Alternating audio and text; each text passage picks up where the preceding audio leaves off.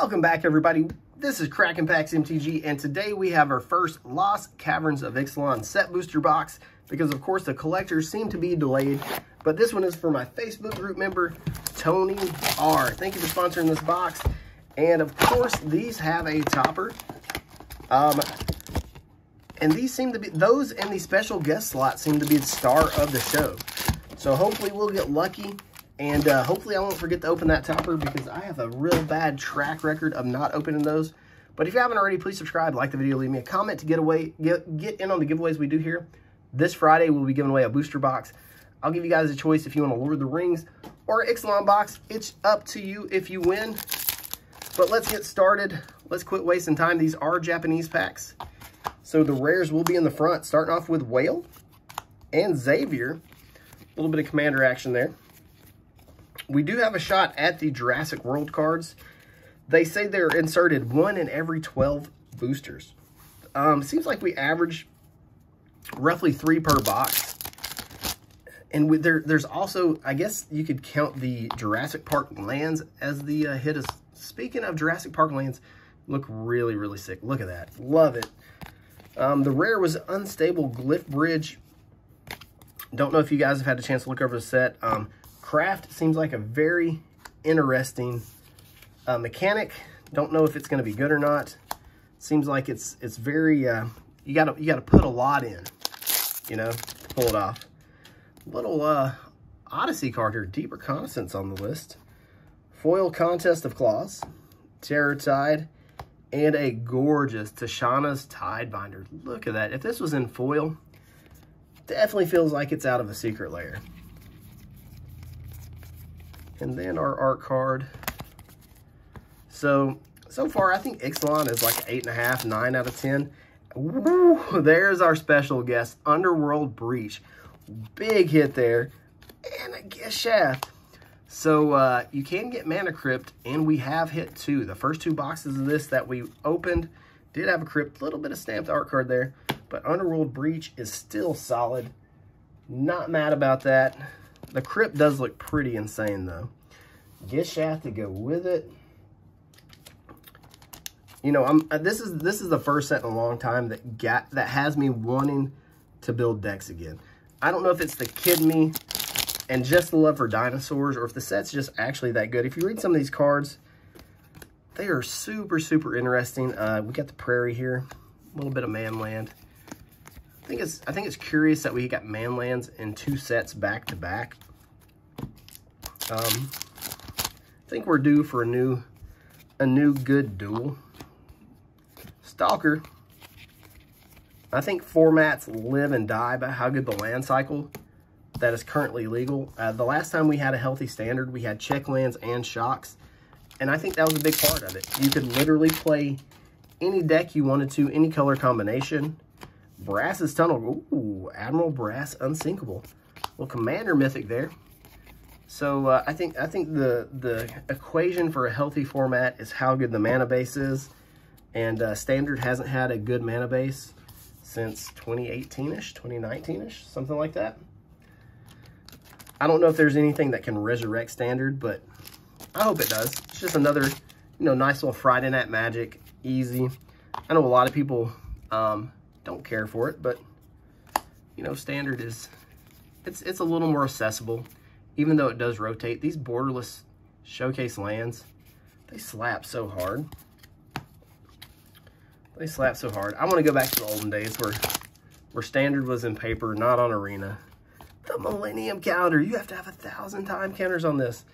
Lots of ways to get it there. Super cool card. Lots of really interesting stuff in the set. Lots of really interesting stuff. Really pushed the envelope with this one, I feel like. And this is our 10th pack, so we're a third of the way through the box. Got an Aura Barbs out of Kamigawa. You guys, Betrayers. And the Soul Cleaver there. Dreadmaw. I really can't wait to get my hands on the collector boosters of these, because the set boosters feel pretty loaded. So I can only imagine what the, another Dino Land, what the collectors are going to be like. Really can't wait. And I'm curious why why they were delayed. I wonder if it's a printing issue, supply chain. I wonder what the decision making to delayed or the reason they were delayed is. If you guys have any insight into that, just let me know in the comments because I'm curious to know. Corpses of the Lost. You start losing corpses, you're not doing real good. Don't lose those. It ends badly. Polani's Hatcher, Bloodletter of Aclazotz, the Vampire Demon. Look at the art. These, if you haven't got to see one of these showcase cards in foil yet, they look amazing. Showcase Forest there. Absolutely amazing. Loving these. I have to get some more sleeves. We've been running through them. I'm going to sit that there for the time being. We'll get them sleeved up shortly. Doing pretty good here, Tony. Doing pretty good. Thank you for letting me open this for you. We got another one on the way, too. So, we got double beef for Tony. Gonna back this one up with another one. Look at that. Super spooky. Stamped art card. Hearthstone. Got a Stronghold. I used to love that artwork back in the day when I was a kid. Pugnacious Hammerskull. This has a 6/6 for 3 that has like a very small drawback, especially if you're playing with these cards. First Among Equals to go with it. Got the Firstborn of Gishath, borderless card there. I'm a fan of borderless cards. Some of the other crazy treatments is a little over the top, got too many variants, but borderless, I'm okay with borderless sticking around, staying. Ooh, the Myco Tyrant? I've not even seen this one yet. Almost knocked a card out of my hand. Look at that guy. That is a scary mushroom. Sheesh.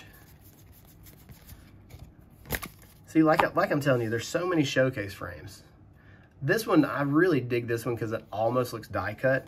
Really big fan of that, especially if it was die cut. But of course, then they wouldn't be tournament legal. They wouldn't be tournament legal. So here we go. The White God. This card is insane. Sheesh. Tony is racking up on the mythics.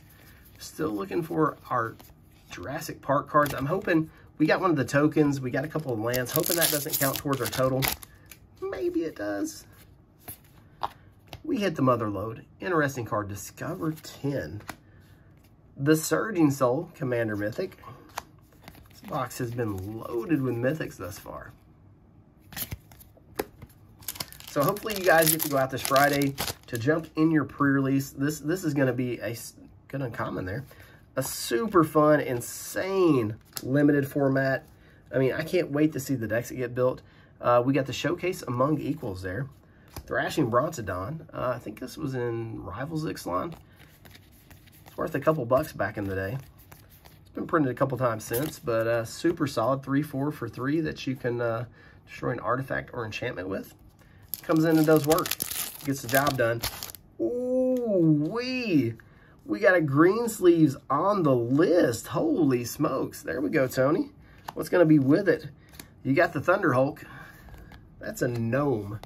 Looks like it would be a construct or something like that, but no, it's a gnome.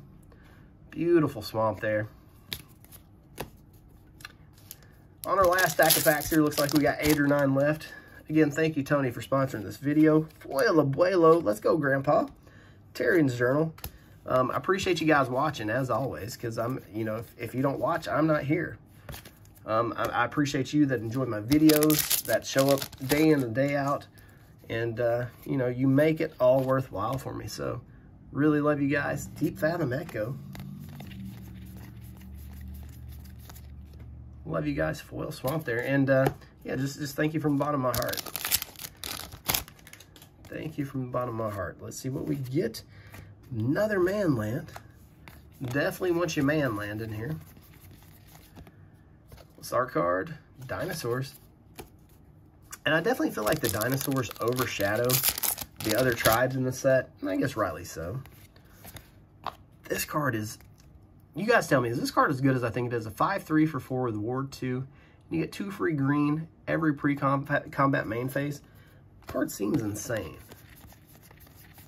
but I'm an old Magic player, so I don't think my brain has caught up with power creep yet. So cards that would have been good 10 years ago probably aren't as good as they are now. But we got the Subterranean Schooner, Tendrils, Hidden Nursery, little stamped art. Oh, that's adorable. Look at that signature there. It's really cool. So as this video comes to a close, again, we got a giveaway Friday. We're going to be giving away the Lord of the Ring box or an Ixalan box. So winner will get to choose to end. I get asked in the comments all the time, what do you have to do then? Just all you have to do is comment, but if you don't mind, please subscribe. Leave me a comment too. Helps with the algorithm, the interaction. Molten Collapse borderless. That's all you really got to do, and I'd appreciate it. Try to get my videos reached out to a lot of other viewers that typically wouldn't get to see them, because I'm a middling Magic Gathering YouTuber, trying to grow, trying to put up daily videos, trying to make new and fresh content for you. I'm eventually going to move away from the pack opening videos. I'm still going to do them, but I'm going to mix in, ooh, the drama. Woo-wee! Cavern of Souls. Nice hit in the close here for Tony. But I'm going to mix in other content too, because pack opening videos only stay fresh and relevant for a few days. I want to have some videos that have some longevity. Braided net, but we'll get there.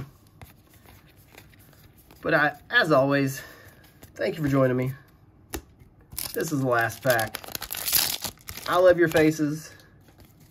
We'll see you in the next one. We're going to close. Oh, okay. We got one more Jurassic World card. A little Savage Order there to finish it off. Love your faces. We'll see you in the next one. Have a good day.